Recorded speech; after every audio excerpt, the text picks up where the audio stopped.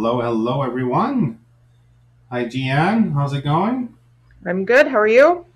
I am also good. I see that. Hello, Tracy. I see there's some people on the chat right now. So we are trying this week a new way to broadcast. Yeah, I don't want to create a loop here. Yeah, we're trying a new way, a new software. It's Demio. So we'll see if it's really good, if it works good. And then we're going to also be using that software in the future. What I like about that software so far is if you do subscribe to the Demio, it will send you a reminder for the next one, which is not now, but all the others. Like you'll have like a notification prior to the podcast. So it's kind of good to see that kind of option that you can have with the new software. More user friendly. So we'll see also if it's less glitch when it's live. So you guys can ask question at any time on the chat. It's not a problem. If we don't answer it now, that's probably because we know that we're going to talk about it during the podcast. So we're just going to answer your question when we're going to get there, or we're going to answer to your question at the end of the podcast. So feel free to ask any question to any of us, like Gian or me. Today, the topic is shoulder dislocation. So we'll get to that in a couple seconds. Also, there's going to be some questions that we're going to put, and also all the pictures that we're going to use today. I'll put it in the handouts. You guys can download the picture and keep it and see it for yourself if you want to. You don't need to look at our face the whole time, but you can also do that. But you don't need to if you don't want to, because it's going to be on the share screen also. So you guys will see our pictures. I'm going to show it to everybody. I think it's going to work. I'm pretty sure it is, but let's see our first Demio podcast. So, with all that said, I'm having a phone call. There you go. Let's block that. Sorry about that. Let's start about the shoulder. So, so the shoulder has the greatest range of motion of any joints in the human body. Our requirements of the shoulder are very broad. We need to be able to fully elevate it to perform overhead tasks like changing light bulbs, if you don't have a husband to do it for you, and painting the ceiling, again, if you don't have a husband to do it. But we also require stability to be able to perform a plank, for example, as a fitness exercise, or push-ups, or a handstands. As well as a plyometric capacity, like throwing things. Like obviously not throwing plates to your husbands. That's not something we like to try or to do, but throwing like a baseball or a football or a basketball. So it's really used in multiple sports. Because the shoulder is so mobile, sometimes the stability is compromised. As a result, a shoulder dislocation are injuries that we deal with quite frequently. We don't realize how important the joint is until we get injured, and see how we become limited in our lifestyle. I think it's very important to know the capacity of our shoulder, but also its limit to prevent the injury in that area. We have to know that our shoulder can be very powerful, but also very fragile at the same time. You'll see Gian will explain to you how we can dislocate a shoulder really easily. But we need to be aware of that limit. And even a simple task such as opening a jar or putting a key in a lock become really difficult when a person get an impaired dexterity. Significant injury to the shoulder, elbow, wrists, or fingers can end a career or mandate a change of occupation or recreational involvement. We see this also in the military. Sometimes you're incapable of continuing your trade, so you have to OT or make another decision, even if you like your trade. So it's very important to prevent as much as injury as possible. So understanding the mechanics of injury will help you to better understand the program of intervention and prevention that are designed and implemented to you. So I hope that's going to be the results of it, because me and Gian, we are working really hard to explain to you guys how to prevent the injury and why we are giving you that kind of rehab, that kind of reconditioning program. So let's hope that having that knowledge today, it will help you to better understand our process in our reconditioning or rehabilitation. So let's start by learning the anatomy of the shoulder. So Gian, can you help us with that? I sure can. Here's a shoulder.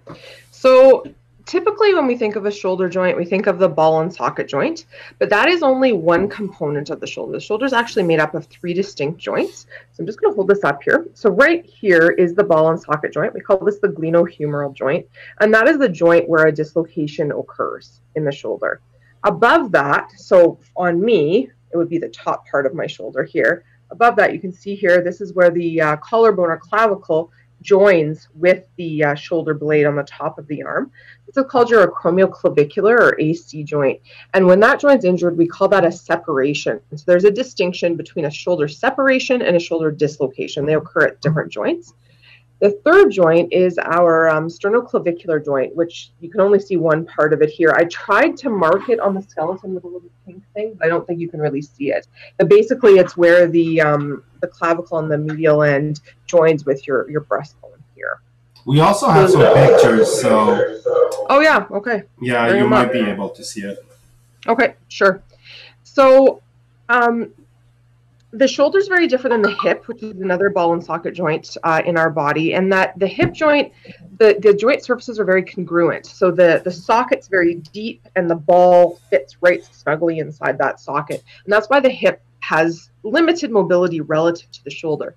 The shoulder, there's less of a cup. It's less concave. So it's shallower, and the ball sits inside that. So that allows, again, like Francis was saying, for increased range of motion, but it also sacrifices stability. The stability doesn't come from the shape of the bones as much as it does from the soft tissues that surround the ball and socket joint. So there are 3 layers of soft tissue that we need to think about when we talk about the shoulder. The first is the outer layer. We have 3 layers. We have a picture of that. Yeah, let me go get the pictures. So the most superficial layer, or the outer layer, this tends to be composed of large, powerful muscles, such as the deltoid, your trapezius, and your pectoralis major and minor. So they provide the bulk of the strength of the shoulder. So those are the muscles that you're using when you're doing gross motor skills, throwing a ball, that kind of thing. There you can see from the front, you can see the pectoralis and the deltoid there. So then the middle layer, that's your rotator cuff, and it's a cuff with an F, not a 2 F's, not a cup with a P. That's always a little bit of a pet peeve of mine. So this is from the front. You can see these are the muscles of the rotator cuff in the front, and then from the back. So these muscles, as you can see, they make a cuff around the head of the humerus, around that ball of the ball and socket joint. So there are 5 small muscles. They surround the ball and socket joint, and they keep that ball centered into the socket, which is really, really imperative for shoulder stability. Once the ball isn't centered, which we'll talk about a little bit later, it predisposes you to having some problems. So yeah, on these pictures here, you can see on the left, or the top left picture, on the left side of that diagram, those are the outer muscles from the back, and then the shoulder blade muscles on the right side of that same picture. That's the rotator cuff. And then, yeah, the other muscle, or the other figures on there all show the middle layer, or the rotator cuff. So the inner layer, or the deepest layer of soft tissue, are the ligaments, which you can see on this model, that join the ball and the socket together. So again, like we talked about in the ankle presentation, ligaments join bones to bones and provide joint stability. We also have, and I don't have a good diagram that shows us this because it's so deep, but the socket of the shoulder joint is surrounded by a fibrous cartilaginous ring, and it's called the labrum, and that also provides a great deal of stability to the shoulder. So that's part of that inner layer of stability. Do we have any more pictures, Francis? Let me look. We did. No, we have the X-rays. Maybe not. Okay. All right. That's fine.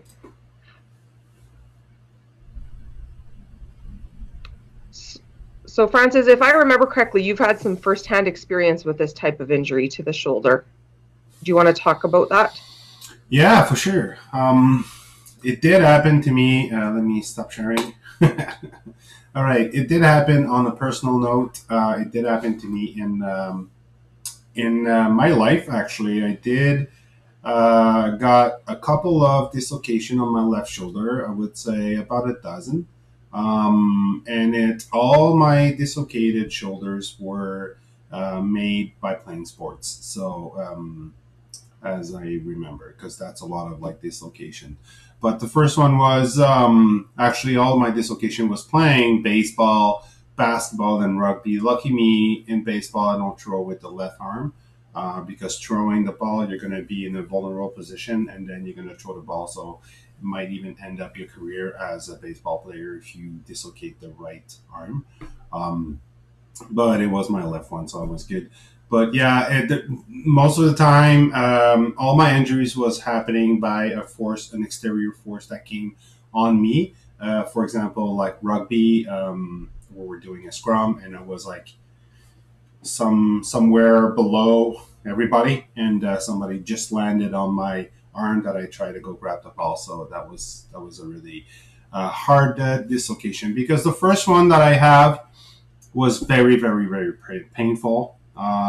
Just because your arms, Jen will explain that later on, but when you dislocate your shoulder, your shoulder does not know what's happening right now, so it kind of like create a force to put it back together, but it's dislocated. So it hurts a lot, and it's kind of creating a pressure, always a constant pressure and a constant pain. So I went to the hospital. They had to drug me. If I remember, they gave me morphine just to release the pain and release the pressure, and then they have to re-put the ball in the socket. So re-put the shoulder back where it was, and they do X-rays to make sure you don't have any fracture. I hope I'm not talking too fast. I mean, like, I'm not saying what you're supposed to say. But what's really interesting in the future was all my other dislocations, they were less painful, and even some of them I could re-put together, like fix the dislocation myself. It was not painless, but it was discomfort, but I was not in such pain as like I was the first time I got my shoulder dislocated. So as you already probably know, there are some career that, or even professionals that are dislocation, they are using dislocation to perform in their career. For example, we can think out of the bat, a magician, when he wants to use his dislocation shoulder just to perform a magic trick. So it's all right, but for most of career, having that kind of laxity in your shoulders will not help you at all. So, but the first one you have will be most likely painful, like I can remember. But the more you have, the more it's going to be easy to dislocate your shoulder also. But reconditioning and rehab can help you to reinforce that part, though. So, Gian, if I didn't say it, what is the recipe to dislocate your shoulder? And please, everyone at home, don't try it. Well, a normal shoulder joint, a good analogy for it is a golf ball sitting on a tee. If there is a large enough force in the right direction applied to the arm, the ball will dislocate, or the golf ball will move off of the tee, for lack of a better word, resulting in a dislocated shoulder. So the shoulder is most vulnerable when we're in an outstretched position to about 90 degrees, I'll see you backwards, and then the arm is flung backwards for some reason. So another player landing on it, that will obviously do it. But the most vulnerable position of the arm is like so. So significant damage occurs to the joint with a shoulder dislocation, particularly to that inner layer. And that's one of the reasons why subsequent dislocations aren't as painful, because that inner layer has already been torn and stretched, so it will have more give to it. So there's less tissue damage in subsequent dislocations, so they are less painful. So the labrum and the capsule of the joints will be torn in a dislocation, and there are also associated injuries to the rotator cuff muscles. And these structures lend stability to the shoulder joint. So since they are injured, the shoulder will subsequently be at greater risk to dislocate again. So Francis, we have a picture of the x-ray. If we can bring that up, please. I think every week I give you a picture of an x-ray, whether you want it or not. Well, actually, I think people like that. So I hope people like the pictures. So let us know if you enjoy that. So while we're waiting for that, I'll just keep going. And then, there we go. Yeah, I see it now. So the picture on the right shows a shoulder that is good. It's the proper positioning. It's optimal positioning of the ball in the socket. Then you can see the picture to the left, how the ball is not where it belongs. You can see the socket above, and the ball is not in contact with the socket. So this would obviously need to be dealt with fairly emergently. So some of the complications that we're looking at with a shoulder dislocation, in addition, obviously, to those potential soft tissue tears that we talked about just minutes ago. So there is a relatively high incidence of fracture. So up to 25% of patients will have a fracture after a dislocation. So that is pretty high. And that's one of the reasons why usually after a dislocation, they will do x-rays. There's also something called a Hill-Sachs lesion. Do we have a picture of that, Francis? And 75% of people with dislocations will end up with a Hill-Sachs. And basically what that is a compression fracture of the ball. There you go. So yeah, you can just see there's almost a divot. All these golf analogies today, but a divot in the humeral head. And that's just because of the impact that it's made up against the socket when it dislocated. So you just think of the forces involved to do that. So 75% of people with dislocations will have a Hill-Sachs. And that's one of the ways we'll also tell if someone had a dislocation that they were able to reduce on their own, is if they come in, they're x-rayed, they have a Hill-Sachs, you're like, well, they probably did dislocate. We're going to talk about that later. So nerve damage is another potential complication, and this can be very devastating. I've only ever seen it once, but it was horrible for this individual. So often the most commonly the nerve that's damaged is the axillary nerve, and that is the nerve that innervates your deltoid. So when people damage their axillary nerve, they no longer have control and function of their deltoid. And you just think about the function of the shoulder, raising the arm. That's highly compromised after this happens. So the first sign of this is typically that people will have a numb patch right there. And if people have that after a shoulder dislocation, I get pretty nervous. So we need to recognize that. And again, because there are implications with the deltoid. So older patients who dislocate will often tear their rotator cuffs. So that's obviously an issue. And rare complications of shoulder dislocations, thank goodness, because they're quite serious, include tearing of the axillary artery. So that's an artery that's kind of in your armpit area that supplies blood to the arm. So that can obviously be quite devastating. And as well as brachial plexus injuries. And what the brachial plexus is a bundle of nerves that connects the nerves in your arm to the nerves in your spinal cord. So if that gets injured, obviously there's some pretty big implications as well. And we're going to talk a little bit later about how we do not want you, if you dislocate your shoulder, to try to put it back in place yourself. And this would be why. We don't want those structures to be damaged. And a really, really common secondary injury with a dislocation is a tear of that labrum, which is, again, just a little cup that deepens the socket. It's made out of cartilage. So that's, and again, when you lose the integrity of the labrum, it really does affect shoulder stability in the long term. So Francis, what groups are most at risk, would you say, of dislocation? Oh, sorry. Yeah, the higher incidence are for shoulder dislocation are in males than females. In males, the peak of age of incidence will be between 20 and 30 years old, and with a male to female ratio of 9:1. And in females, the peak of age of incidence will be between 61 and 80 years old, with a female to male ratio of 3:1. Now, in older adults, collagen fiber found in the inner layer that Gian showed you just earlier, that we've talked above, have fewer cross links and making the joint's capsule and supporting tendons and ligaments weaker and dislocation more likely. Shoulder dislocation occur more frequently in adolescents than in younger children because the weaker growth plates in children tend to fracture before dislocation occurs. Now, Gian's, what are the type of dislocations? So we have three. So by far the most common is an anterior dislocation. And what that means is we have our socket here, the ball here, and the ball comes forwards. So that was 85 to 98%, I believe, yeah, of dislocations are anterior. We also have posterior dislocations. They are usually a result of electrocution, actually, or seizures. So they're not very common. I have, though, seen them in cases where people have been bench pressing loads that they're unable to control, and the bar drives the shoulder backward. And then usually they end up with the back part of the labrum being torn. We do see them, but they're not very common. And then the third is an inferior dislocation. And what happens with that is that the ball goes down in the socket. And that can result usually from traction on the arm. So that's why we shouldn't be yanking on people's arms. It's not ideal, for sure. So in terms of signs and symptoms, I don't think there are many of us walking around with shoulder dislocations who don't know it. It's not like, oh, wow, surprise.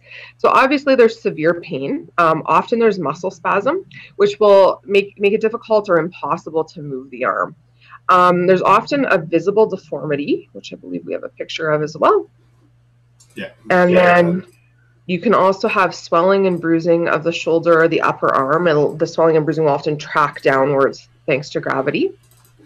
And then a very, very common thing is numbness or weakness into the hand. Oftentimes people, and again, just because that brachial plexus, all those nerves are right in that area. There we go. So you can see that individual's right shoulder, which is on the left side of your screen, that's been dislocated, whereas the other side looks much better.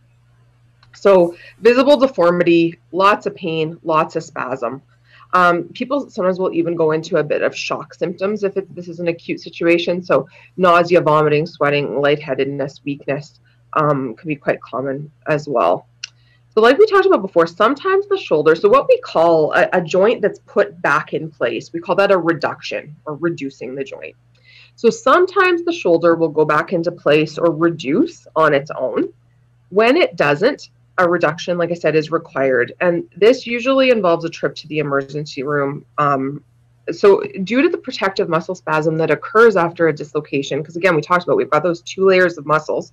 The outer layer is really, really powerful. And those muscles will spasm to try to protect the area. So often it's not possible to just ram the joint back into place without a little bit of help. So oftentimes they'll have to use sedation to calm those muscles down to be able to move the shoulder back into its position and reduce it. So like I said before, please, please, please, if there's one thing you remember from this, please do not be reducing shoulder dislocations by yourself or having your friend do it. The risk of nerve and blood vessel damage is too great. And obviously your friend or yourself, you don't have sedation to use. So for safety purposes, I think it's really important to have this done by a professional. It's not like something to be joking around with. So Francis, in terms of prevention, what are some suggestions that you would make? Well, a shoulder dislocation is very hard to well, I wouldn't say to prevent, but it is possible to prevent that from happening again. But the first one is most likely something that can be prevented. But like if you're playing a sports, for example, like the exterior force that comes to you, like if you're playing football and you're the quarterback and you want to throw the ball, this is a natural and normal position for throwing the football. But if somebody tackle you from behind, that's going to create a dislocation or could create a dislocation. So it's very hard to prevent that if it's the first time, if you never had that before. So the first thing is to cross fingers and try, not saying not playing sports, it's just, it can happen. But following, once you have that, once you have a dislocation, if we put it back together and we're saying, okay, there's no fracture, there's nothing bad, everything is good in your shoulder, you still have to do some physical therapy treatment. So if you follow what the physiotherapist gives you by the letter and like we are, we've been in the field for a lot of years, so we know. Gian will probably agree with me. People will start doing the activity that the military will, the physiotherapist will give you, but after a couple of weeks, we're gonna stop doing. We're not gonna be as normal or as we're not gonna respect the plan that the physiotherapist will give us. So we're gonna stop after we don't feel the pain anymore. We're kind of like satisfied over flexibility that we have, and we'll be like, I want to go back to what I was doing before. But it's very important to continue till the end the physical therapy treatment that the physiotherapist gives you, because you don't want this to happen again. You don't want to have a weak shoulder, and you want to have some mobilization and also flexibility and stability in your shoulder for when you're going to go back to where you were doing before. If you were playing football, for example, in that case, you want to make sure that when you're going to go back to the sports, you're going to be 100% ready, and you're not going to have another shoulder injury. There's also stretching the posterior capsule of your shoulder to make sure that the ball is centered in the socket. Maintaining adequate strength. So the rotator cuff, the famous rotator cuff exercise that we'll show you. I'm pretty sure I never showed that exercise to a person, and he didn't know that what that exercise was. So I think everybody knows these exercises, but do you do it? So that's important to make sure that you're doing these exercises. The scapular muscles also. Dynamic warm-ups, that is also good even if you're not injured. You got to do some dynamic warm-up to get your muscle ready, or actually your MSK ready for what you're about to do. And wearing proper protective equipment while playing sports. What are the treatment, Gian? So if somebody gets a dislocation shoulder, what is the physiotherapist's treatment? Well, the first thing with this is really, really important is immobilization. I would say we emphasize immobilization of this injury probably more than any other. A lot of times, post-operative stuff, we're very much like, get moving, get going, get out of that sling, but in this particular situation, we really do need to immobilize these folks. So that length of immobilization will really vary. It depends on the patient. So we have to really find a balance between immobilizing the shoulder long enough to prevent recurrent dislocation and allowing that soft tissue to firm up. But we also don't want people to lose a lot of range of motion if it's kept still for too long. So I would say 2 weeks is fairly standard. We actually tend to immobilize older people for a shorter period of time because their risk of a frozen shoulder is greater. So I would often immobilize a younger person, maybe up to 4 weeks.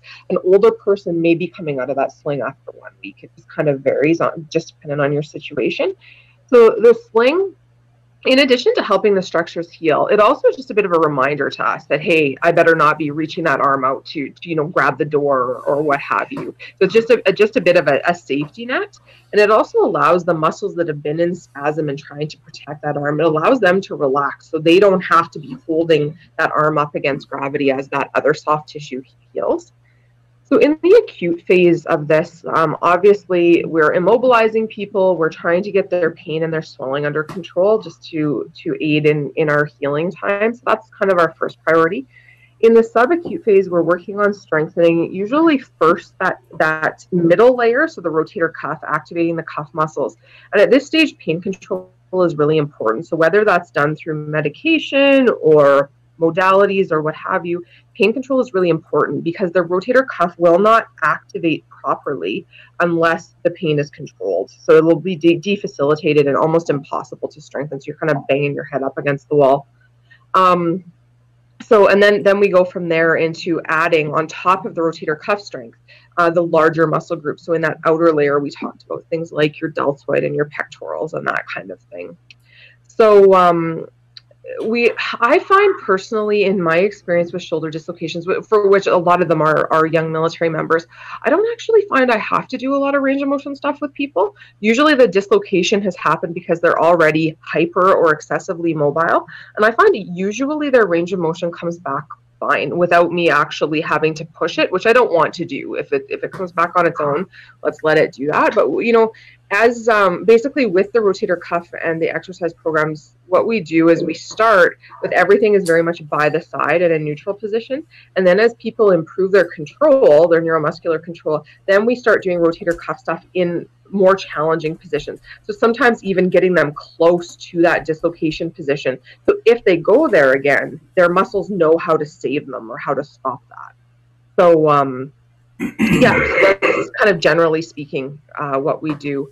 And, some people with this do need surgery. Some patients, especially if they're repeat dislocators, some of them will go on to require surgery. One of the biggest predictive factors for folks that will go on to need surgery is age. So the younger the age of the first dislocation, the higher the likelihood that people will need surgery. So if you're going to dislocate your shoulder, try to put it off as long as you can. That's kind of a good point there for that.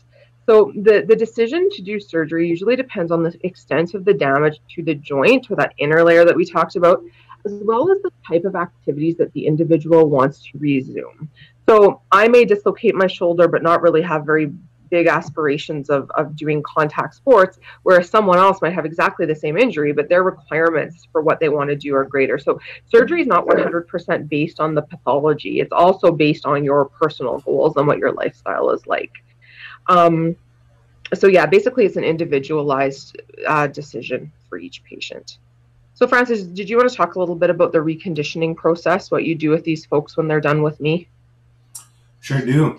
I want to bring back a question that Gabriel asked about. You did answer, Gabriel. I just want to make sure that everybody know what's that acronym. So Gabriel asked, like, what kind of activities in the army, sorry, could put you at risk. Gian hit the right spot for Wainwright because we do have CQC, which is close quarter combat. So basically, any kind of martial arts can bring you into a dislocation shoulder. Actually, martial arts also use type of techniques to dislocate parts of your body. So the elbow one with Ronda Rousey, you probably know that. You saw it pretty much in every other fight that she did in her career. But yeah, it can happen when you do some martial arts, and CQC is pretty much close quarter combat, so it's pretty much martial arts. It can happen over there. Here in Wainwright, we do have CQC and DP1, so that's why we see a lot of cases like that. I would say also to add on that question, any kind of sports that you do with unit PT, when you're not used to that sports, you're pretty much vulnerable. For example, basketball, if you play with people who don't really play basketball, when you jump to the net to go grab the ball, you might be in a vulnerable position because your arm will be fully extended. Somebody can fall or just go down while you're going up. So it might create that dislocation. Any kind of sports that you're not used to play, you're going to be kind of vulnerable to it. You need to learn the basics and just be careful. Like, don't push yourself too much. Competition in the military is very popular. So people, like, even during unit PT, they like to challenge themselves, and they're going to create a competition environment. If you're not somebody who play that sports really often, I would say you might be putting yourself into a vulnerable situation because of the competition. You want to win, so you're going to do anything in your power to win. We didn't really see it yet. I don't hope to see that in Wainwright. But for example, playing dodgeball, if you run for the ball and then you want to go grab the ball before the person grabs it for you, instead of you, so you like it's the competition environment that can create that. Other than that, I've seen a couple that have fallen and caught themselves and ended up with dislocations that way, particularly linemen that are doing a lot of work on ladders. I've seen a couple that way. But even things as simple as a slip and fall on the ice can do it. You see a few in hockey, of course. But I'd say if I was to pick one thing, it would be CQC. Oh, yeah, for sure. Yeah, in Wainwright, because we see a lot of CQC, and it's like a ongoing course all the time. So we see a lot of CQC.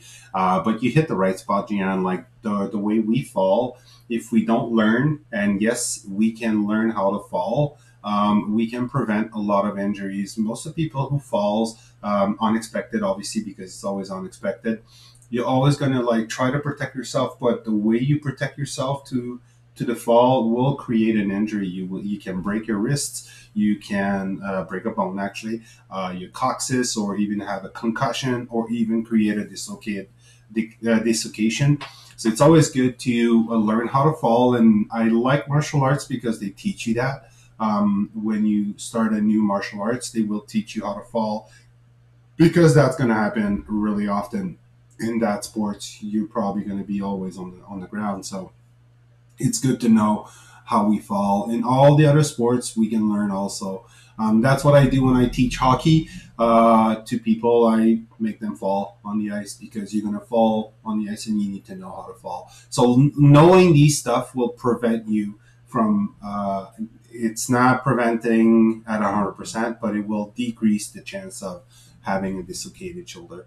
So with that said, after you guys are done with the physiotherapist, you will also come see me, the reconditioning specialist. So like I'm always saying in all the podcasts that we're doing, we always, well, our goal as exercise physiologists, we want to bring you back to your occupational duty, or even your sports that you like to do, but even better. We want you to put, like, if you did have that injury before and it was a preventable injury, we're going to make sure that this problem will be fixed. So that's our first goal.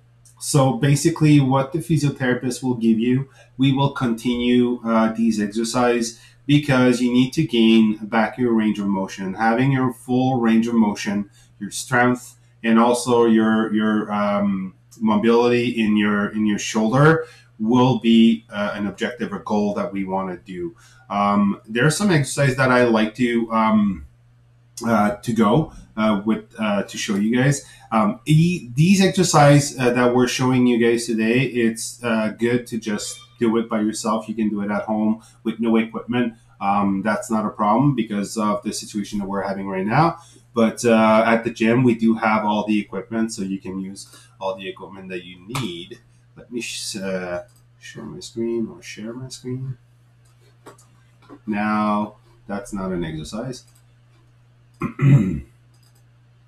See here, these exercises are pretty good. You have the first one here at the top that we like to give to the people. It's, you put yourself in the push-up position, and you're going to do the clock work, which means both hands together on the mat, and then you're going to do the clock. So 1 o'clock, 2 o'clock, 3 o'clock, till you get to 12 o'clock.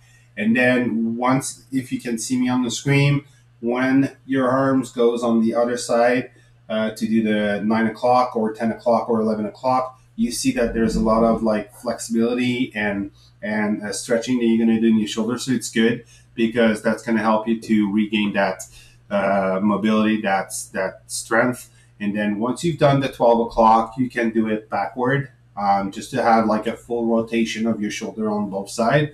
And obviously you're going to do both arms, because the other arm is jealous. So that is a really good exercise I like to give to people. If it's too hard, when you start that exercise, you can obviously put your knees on the floor instead of having a full push-up position. And if still this is too hard, you can decrease by doing only one rotation on one side. So just 1 to 12, not 12 to 1. And then you're going to increase progressively your intensity with that exercise.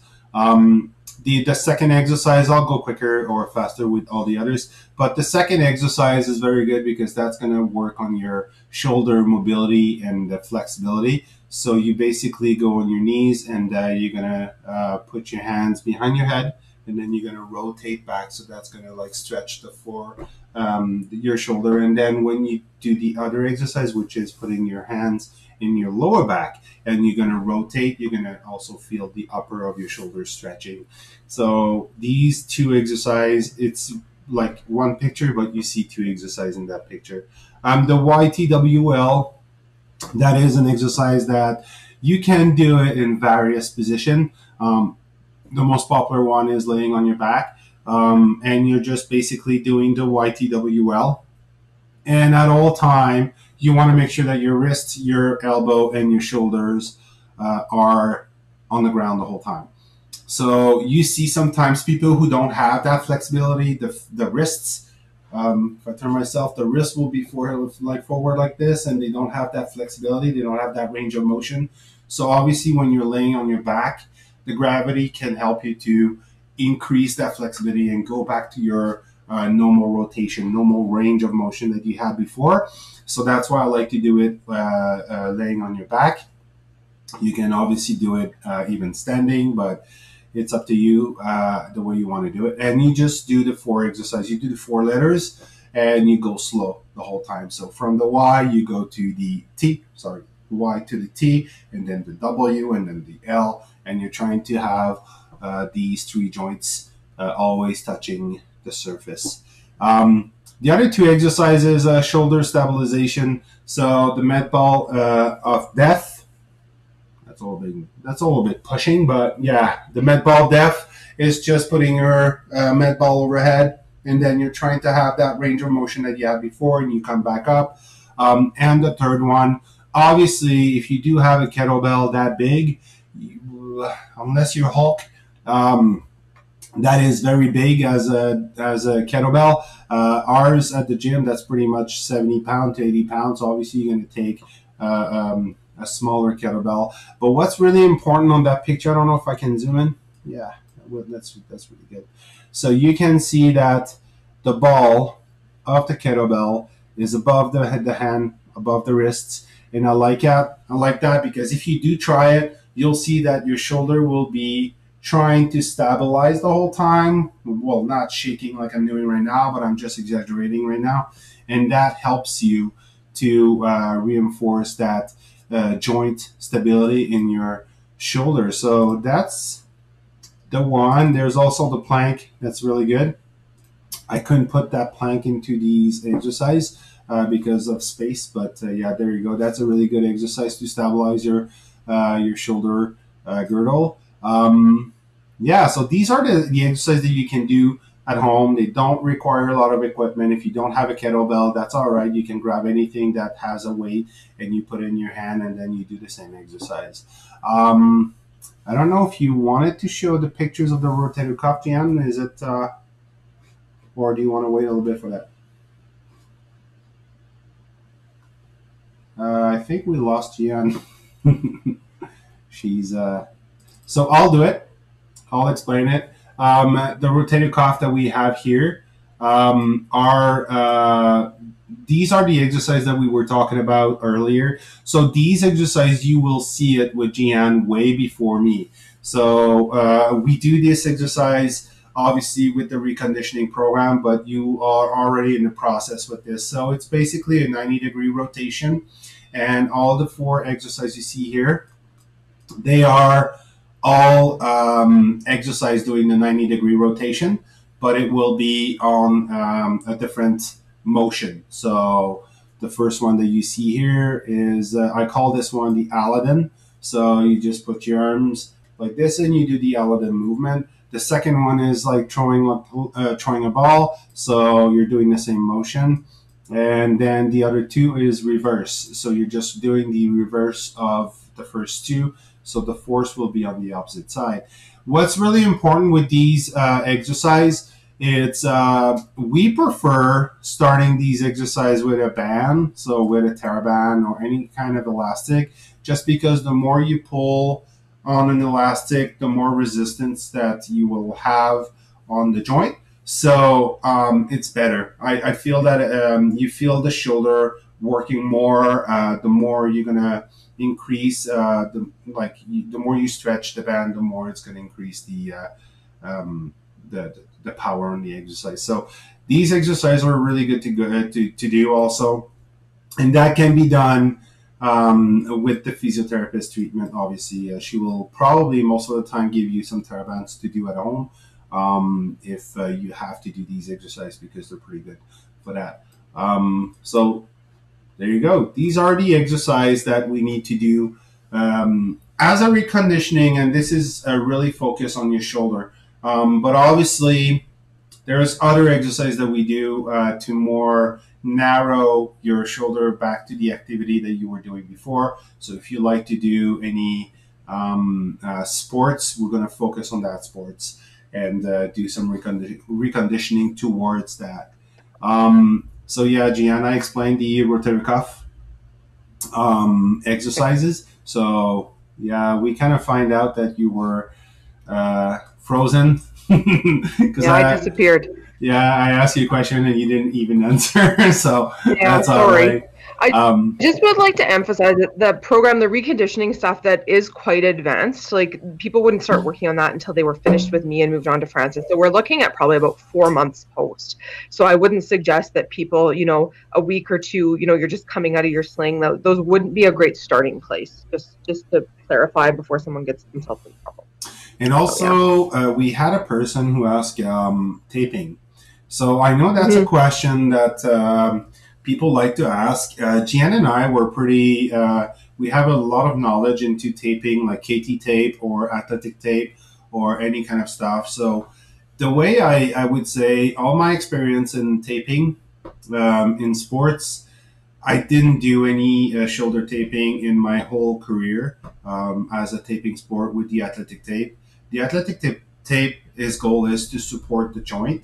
Now, the shoulder, as you could see, supporting that joint who has a like a really big range of motion, Mhm. it's very hard to support that. Well, I think it's hard to find the balance of adequate support that wouldn't limit your range of motion so excessively that you wouldn't be able to function in your sport anymore.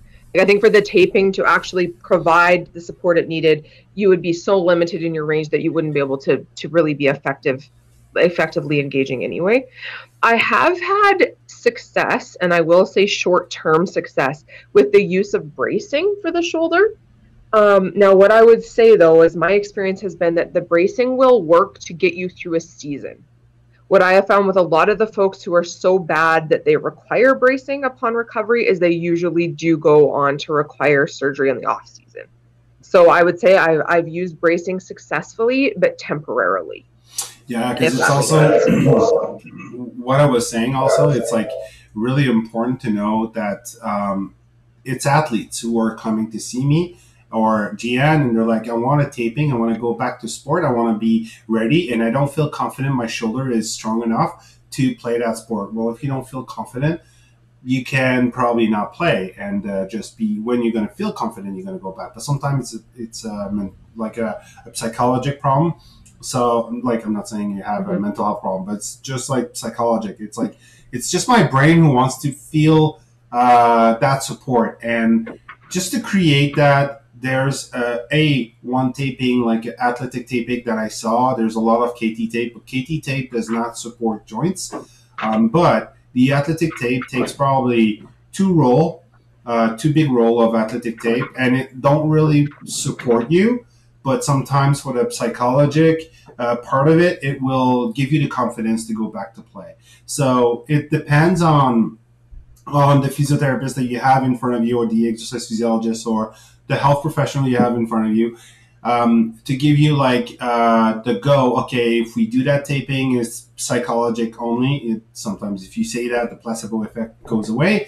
But it's to not make that move if you know that your shoulder does not have the support itself. Like if you think that the shoulder needs more reconditioning, well, it's a better move to say no taping and you're not coming back to play, because it's better for you to still work on your reconditioning, and then when you're ready, you'll go back to play. Anything else you want to add on that, Gian? No, I think that's adequate. I do think that with the kinesio tape, there is some benefits in terms of proprioception or just sensory input to know where the joint is to keep you a little bit safer. But I mean, maybe I don't think that it would keep you significantly safer in a contact or collision sports situation. I certainly wouldn't be banking on it myself. No, for sure. You're way, way, way better off to get that inner and outer layer of muscles supporting the joint for you. That's their job, and all the tape in the world is not going to compensate if they are not doing their job. Yeah. So you always want to focus on these exercises before starting all the other exercises that you want to do, or just the taping. The taping itself, it's not a miracle here. Like don't think it's a miracle. I certainly have used taping for different shoulder problems with very good success, I would say. But this one, I mean, again, we're talking about usually when the shoulder dislocates, it's some pretty significant loads. And I don't know, I wouldn't be hanging my hat on that as a prevention, that's for sure. Yeah. So if we don't have any more questions, I literally forgot one question in the poll that we had at the beginning of the podcast, but that's all right. We're learning here, and I hope you guys did appreciate that podcast the way it was presented today. So it's not live on YouTube. It's not live on Facebook. There's a lot of problem with these software, if I can say that, or platform. But we're not stopping putting them on YouTube or Facebook. You'll see that this podcast will be on that later on today. But I hope you guys did enjoy that podcast. And if you do have any questions, feel free to come and send us an email. Just keep us informed with your questions. We like questions. We like to have these kind of questions. They're really interactive, and they give us a way to more narrow our discussion towards what you guys want to know. We may forget some stuff that we want to cover, but with the limit of time, even today, it's a really long podcast. But in the future podcasts, we want to always short the podcast as much as possible. So let's hope that we did answer your questions. So before we leave you guys, don't forget, next week, we're still going to have that podcast on Demio. But in 2 weeks from now, it's a big thing. It's going to really be fun. We do have a special guest. It's going to be an Ironman athlete. He's military. His name is Frédéric Nolin, Warrant Officer Nolin. He's posted in Saint-Jean-sur-Richelieu. So it's going to be a bilingual podcast. Even Montreal region will be part of it. They want to jump into that podcast and just be with that podcast. So don't miss it. It's in 2 weeks from now. And also next week, hey, don't forget our podcast, our weekly podcast. But yeah, so feel free to share that link to everybody if you think that they're gonna have more that it's gonna fit for them and they're gonna like that kind of stuff to hear. So on that note, Gian, anything else to add? No, I think just if anyone has any suggestions of things they'd be interested in hearing about, that would be great, because sometimes I feel like I don't really know what we should do next. So yeah, if there's any topic that interests anyone, just ask and we'll try to figure something out. You are so right, Gian, because we know the stuff. We know this stuff where the knowledge is there. But the goal of that podcast is to give knowledge to everybody. So if the thing that you want to hear from us, we will think about it in probably 5 podcasts from now. So you have to wait 5 podcasts. That's not fun. So if you send us ideas, I would like you to talk about that. And we will be more than happy to talk about this topic. So yeah, like Gian said, send us an email saying, Francis or Gian, can you guys talk about that topic next week? I just had an injury. That's the injury. I would like you guys to cover it. Yeah, let's do this. I'd be more than happy to do that. Awesome. All right, so see you guys next week for another podcast on Demio. So thanks everybody to come here and be live with us on Demio. So see you guys next week. Bye, everyone. Thanks. Bye.